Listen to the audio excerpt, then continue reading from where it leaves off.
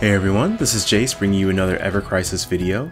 Today I'm going to be showing you the clear of very hard Sunsin cave on my account, which I definitely think is the harder of the two very hard Crisis dungeons that we have available right now. And that kind of caught me off guard because usually the second one is the harder one. But nope, definitely Sunsin cave, in my opinion, is the harder of the two. This run is going to look like I'm just kind of blowing up bosses and not really having to try.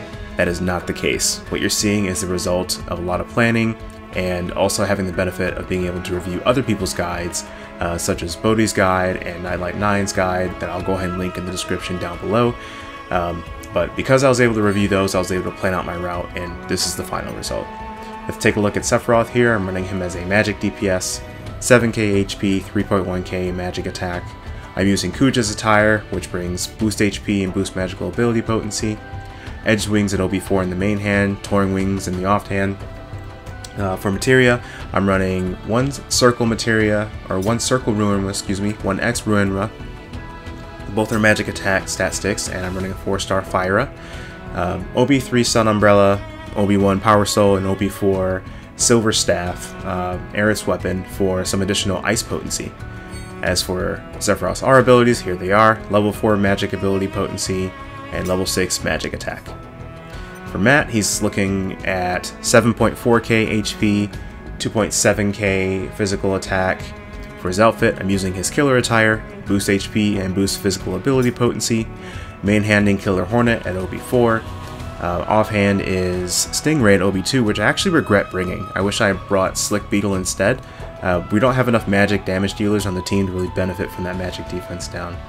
Lazara Blow, 5-star, 4-star Fire Blow, and then a 3-star Ruinra Blow Circle.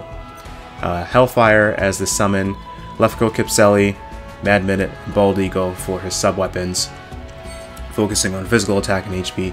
Here is our abilities: maxed out physical attack, level 5 boost physical ability potency. For Aerith, we're looking at 6.7k HP, 1.8k magic attacks, not really that high, almost 2k healing, which honestly is kind of surprising to me. For her outfit, Chocobo suit, which brings HP and magic defense.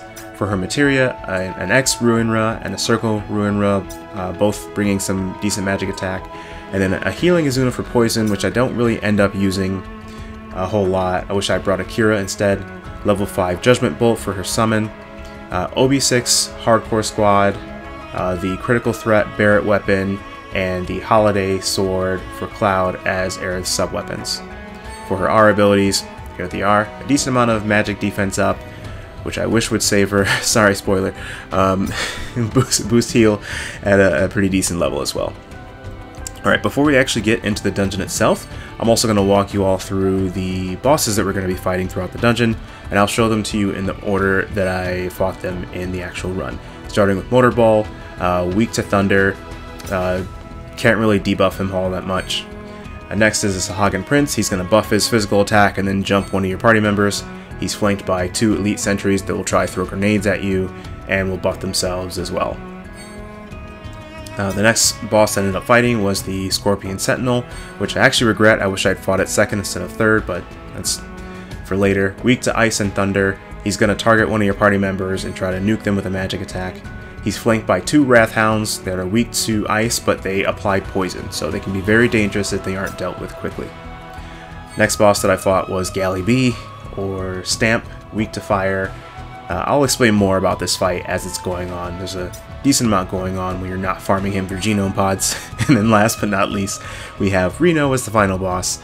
Hits really hard, is weak to ice, and he's flanked by 2 more Wrath Hounds, so you have more poison to deal with if you don't kill these guys pretty quickly. Now, there's something missing in the build that I showed you for one of the bosses that we're going to be fighting. If you want to take a moment to guess what that is, feel free. And if this guide ends up being helpful for you, feel free to like and subscribe. I plan to continue making more. Let's get into it. Alright, starting off, we're going to go ahead and pick up the cocktails and other items that are in this chest, and we're going to go straight into fighting the Motorball. Now, if you haven't guessed already, what I forgot to put on my characters was lightning damage, and this is when I realized it. I looked at both of my DPS characters and I was like, ugh, crap. So what we ended up doing is just, you know, taking advantage of the fact that Edged Wings has extra sigil break for X sigils. Killer Hornet has extra sigil break for circle sigils, so we're able to get through those pretty quickly. And now that the gauge is maxed out, we can use Matt's Killer Hornet to get through a few of these diamond sigils and end this boss's stream phase. Because the longer this boss's stream phase goes on, the more aggressive it gets with its attacks. Once we've broken all the sigils, I figure Aerial Frostblade is probably the best thing I can use with Sephiroth. The AI opts to use the Bizarra Blow for Matt, but we're just gonna whittle this boss down with whatever we have, since even though I had foresight and reviewed some guides before making my own, I still forgot to bring lightning damage. So that means we're also gonna have to tank this rolling fire and deal with the HP or maximum HP that we're going to lose. It just kind of is what it is. We're still going to be able to whittle our way through the boss's HP. And if you are a newer player and haven't really seen this boss all that often, you've seen the entire fight. The boss is just going to repeat what it's done so far over and over. It's going to go back into a stream phase.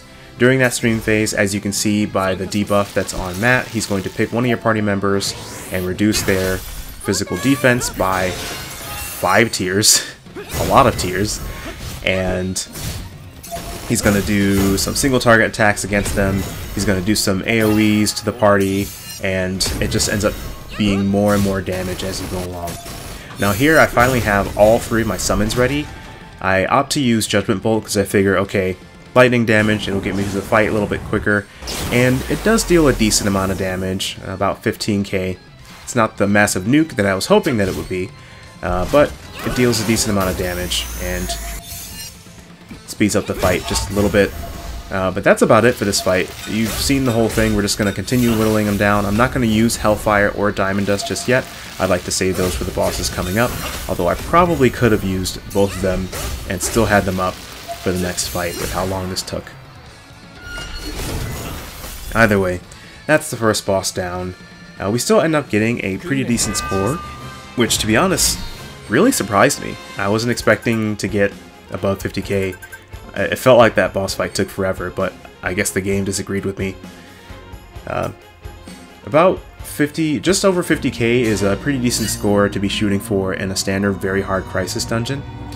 For the trance abilities here, I looked and saw that I didn't bring any magic attack down or physical attack down, but I didn't want to sacrifice any of my defense, so I just went with the physical attack down duration. I actually didn't know there was a random encounter over here. I was just kind of exploring the dungeon, and I was a little bit bummed. I imagine these enemies are also weak to lightning, which I didn't bring, and if I had known about these, I would have planned out the route a little bit differently, because now I'm just wasting time with maxed out summons on 2 of my characters instead of being able to use those summons on bosses and continue with the rest. But you know, it's fine. We go ahead and slide down the slope here. There's a little item over in this area just in case you were going to miss it. But the next fight that we're going to do is the one with the Sahagin Prince and the 2 elite sentries. The plan here is just to use Hellfire right off the bat, since all 3 of them are weak to fire, and this is just going to get rid of the elite sentries right off the bat. And that's going to leave us just fighting the Sahagin Prince with maybe about 55 to 60% of his HP left. He's going to go ahead and buff himself, and we're just going to try and take him down as quickly as possible, because again, we didn't bring any physical attack down because I'm so good at planning even when I have foresight. But you know, whatever. We're able to break this stream phase, and he's just gonna flop over. He's just not that strong, especially when you've gotten rid of the side adds. He doesn't have a whole lot of HP, especially if you are hitting for fire weakness. So we end up getting a pretty decent score for that battle. Above 60k is really good. That's, even if it were a very hard dungeon ranking, that's a good score. Now for the trance ability rather, I spent some time thinking about it. I decided to go for the healing potency without sacrificing anything else. I wanted to just be safe throughout the rest of the dungeon, and so I figured we had enough damage given what we just did to that previous boss. So yeah, I decided I wanted to be safe, which is ironic given what's about to happen during this fight. So I decided to wait for a chance to apply Matt's magic defense down to the boss before going into the Diamond Dust summon to deal some damage to the boss and get rid of the adds. I was hoping it was going to deal more damage than that, but that's still a pretty decent chunk of the boss's HP. If you're not too familiar with this boss, what he's going to do is he's going to target one of your party members. In this case, it's Aerith for my team, and he's going to continuously apply a magic defense down to that character. Now, I have Aerith's Chocobo Staff, which has a magic defense up buff. So if you stay on top of it, you can consistently cancel out all the debuffing that he's doing to your character if you're staying on top of it. As you can see, I forgot to get the forgot to take care of the last debuff there, and down goes Aerith by just a couple, like maybe 100 or 200 HP. So my healer's dead. Thankfully, we have Sephiroth on the team who can hit Ice Weakness in his sleep. We use Matt to continuously reduce the magic defense of the boss, and even with a dead healer, we're going to be able to get through the rest of this fight just fine.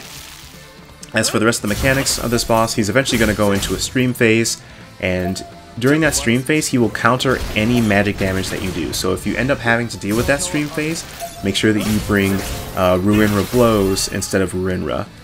Otherwise, he's going to counter you with an AoE Tail Laser, and that still hurts pretty bad. So just in case you end up getting to that point, that's what you need to do. He has another stream phase after that called Blockade Wall, where you can't really damage him until you get through the stream phase. You can deal with that if you have to. In terms of my team, we're still able to get a pretty decent score, about 56k, even with our healer getting absolutely nuked. I opt to, for the transability, go with the fire potency because there are no other enemies in this dungeon that we need to worry about being weak to thunder, so it's okay to sacrifice that lightning potency in order to get more fire potency. I had something going on in real life here. I had to pause the Crisis dungeon and come back to it. Once I came back, I remembered, oh hey, I let my healer die, and I used a supplement on her, and then I just kind of figured, you know what, screw it, I'm just going to use a cottage. I imagine I'm doing well enough score-wise, even with that death, that I can probably get away with using a few items. The next boss that we're going to be fighting is Galley B / Stamp / Genome Pod Farm, except when his CP is pretty high, he can be pretty dangerous. So I opted to use a couple of fire cocktails just to be safe because this was my first run of the Crisis Dungeon. Swap to defensive stance immediately when you're fighting this boss, because the first thing it's going to do is rush you there, and that's going to apply 2 tiers of physical defense down to your entire party.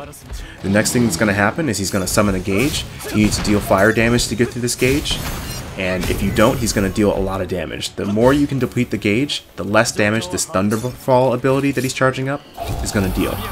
Especially with the fire cocktails, we're able to get through the gauge very, very quickly, which, as you can see, stuns him.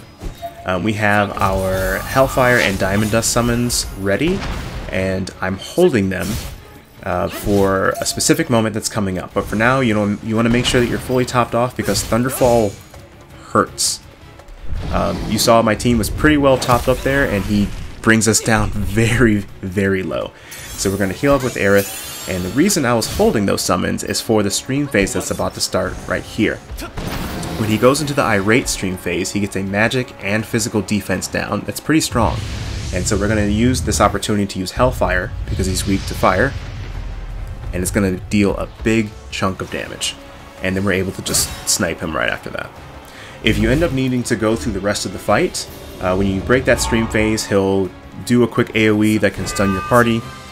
And then I believe he does another physical attack that's not telegraphed super well. It's a pretty quick one. But then he'll go into another stream phase where he's healing himself and buffing his magic and physical defense. Break him quickly to end that, and then he'll buff his physical and magical defense again after that and go back into Thunderfall. You want to kill him before you get to that point.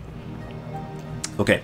So I opted to go for the Ice Potency at the cost of Lightning and Fire Potency because the last boss, Reno, is weak to Ice.